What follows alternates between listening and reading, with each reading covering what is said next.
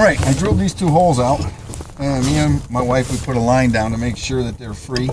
We can see both holes, you know, how we're gonna run the cable, which is a sheathing.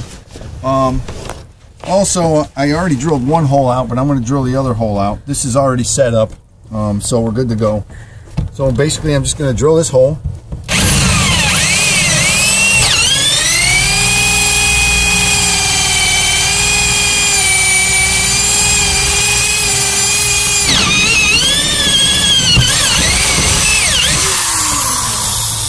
And that's pretty much it. These are for the cables. This one right here is for, when I say cables, steering cables.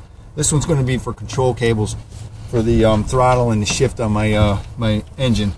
So I'm going to drill that out, and then we'll be back at you.